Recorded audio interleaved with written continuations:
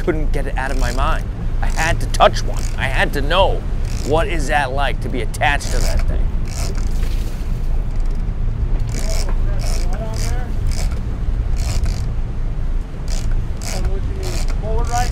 Why do we fish for bluefin tuna? Because it's the biggest, baddest fish in the ocean. Once you do it once, you're addicted. There's big ones all over the place though. They're just eating machines, man. That's what they're designed for, and they will go and do whatever they want, whenever they want. There's one sound that we all, as bluefin tuna fishermen, just strive to hear, and that's drag.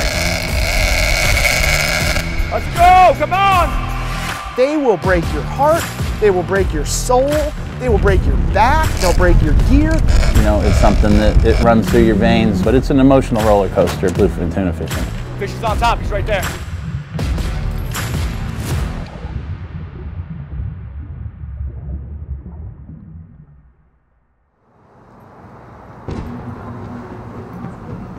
Bluefin tuna was a big part of the development of IGFA. Our founder, Michael Lerner, loved to fish for bluefin tuna. So did the subsequent presidents after him. In the early years of IGFA and leadership that was there, tuna was really the species that they wanted to go after.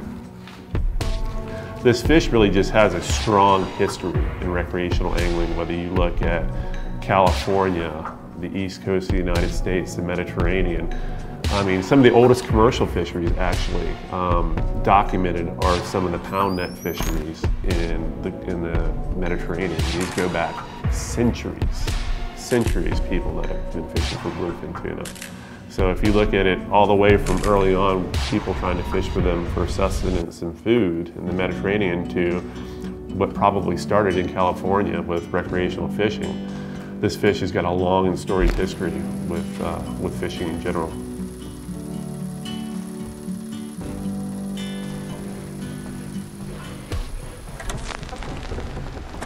Yeah, bluefin has totally changed our fishery over the last 5 or 6 years. You know, we have a bite now with the size of fish that has not been seen in 100 years. Literally no one alive has caught this size of fish in our waters consistently, right? Last time it happened was like 1908 to like 1918, something like that. Zane Grey, the Tuna Club, the invention of kites, all of that stuff came to light then. And now here we are, 100 years later, same techniques, same fish, same bait, same everything, just with newer gear. It really is a special fishery.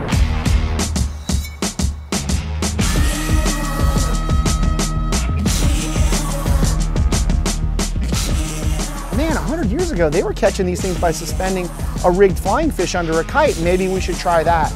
And the whole game just changed. And that was about 3 years ago into the 5-year cycle. We figured out that the dead flying fish would outfish a yummy flyer. We could also make drifts with it, and the boat didn't have to be moving and use other baits. The kites just completely changed the game, and I don't know of anywhere else in the world where they really kite fish the way we do here in Southern California. Oh, that's sick!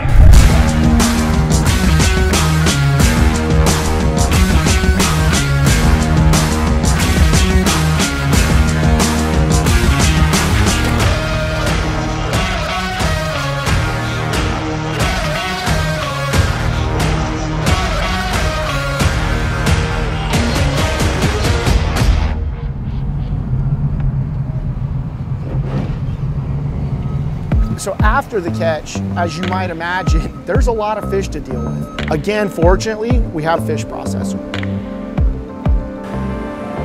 A lot of bluefin.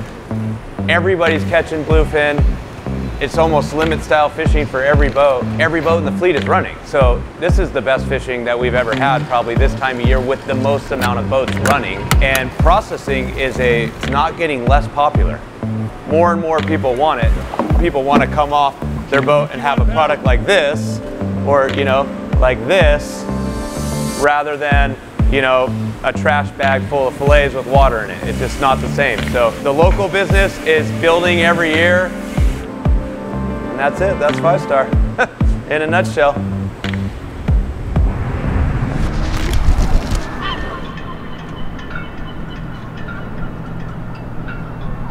You know, this is bigger fish than we're used to. On the tackle side of things, how it's changed is that what we're commonly fish out here in years past is fish that are 25 to 50 pounds. That's our average tuna size here in Southern California. You know, a lot of gear has had to change for guys. You know, it requires bigger fish tackle. But when you're hooking fish that are in excess of 100 pounds on relatively light tackle, everything needs to be right. 2 speeds, good drags, good leaders, everything. So it's required everybody to step their game up a little bit. And the theory is that the fish that we're catching are here from a juvenile state up until a couple of 100 pounds.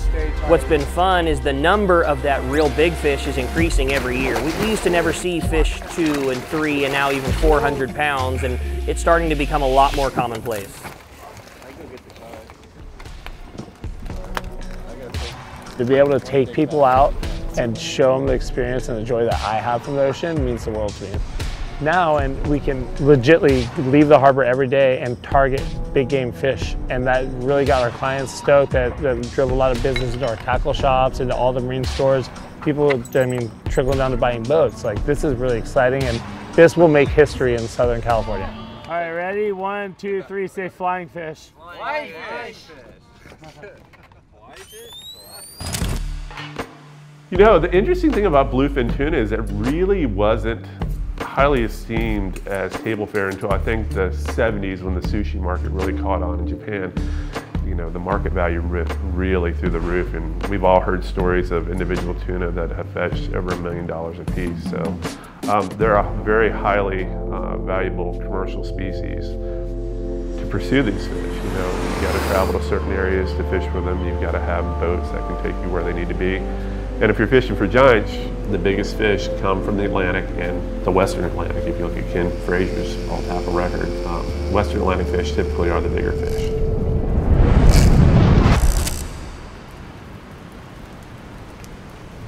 Primarily, when you talk about like fishing Cape Cod, I mean, you're talking about fishing Chatham or up by Gloucester. I mean, it's just the rich feeding grounds we have here. It's the forage, right? And they come here to spend their summer and eat, eat, eat, eat. All you can eat buffet that is 24/7 and never stops, you know what I mean? And they get here earlier than some would think, and they leave a lot later than some would think. So they're here for the food. It's a different mindset to target it. I mean, it requires a lot of grit and patience. You gotta put your time in. I mean, you have to really be on them and hunt them down. You know, when you're bluefin tuna fishing, you're fishing for one fish. You gotta wear the weight on your shoulders pretty heavily, looking for that 1 or 2 bites type of thing for the day. So, you know, as we progress through the season, you wear the stress a little differently on your plate as far as trying to produce. They're smart creatures for one. They're big for a reason. You know, I've caught a lot of them over the years. You know, they can be the most ornery things you've ever seen, and sometimes you can catch them off guard and catch them when they're stupid. They can be bruisers. They'll wreck you. I caught my first one when I was 15, and it changed my life from that day on. And I don't know how many I've caught since then.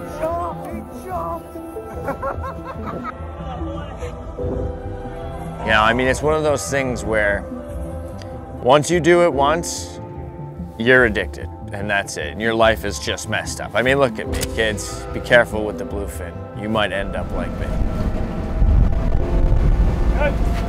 It's definitely been one of the fish that has shaped the Northeast for sure. You know, our commercial bluefin fishery here, one of the highest regulated fisheries in the whole world. You know, we get a pretty strict quota system. You know, it gives us about, 300 tons a year, and once that 300 tons is done, that's it.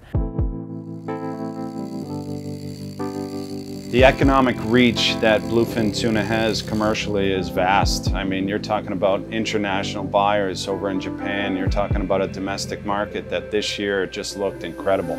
Restaurants are opening every single day. Markets in Japan are opening every single day, and they all want the bluefin tuna, and we're happy to give it to them.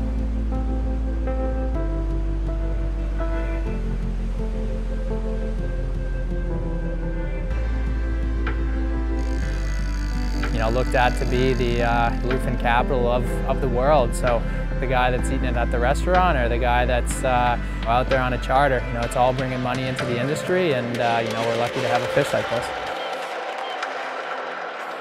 Bluefin tuna is, once thought to be an overfished species, but it's been a true success story.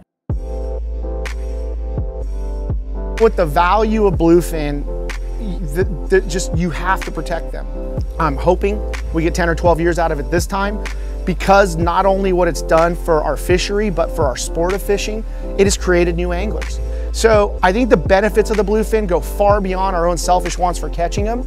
It's changed our fishery, and it's changed our fishery for the better, and it's changed our fishing, our body of fishermen. What more could you want if you're in the fishing business and you truly care about the sport?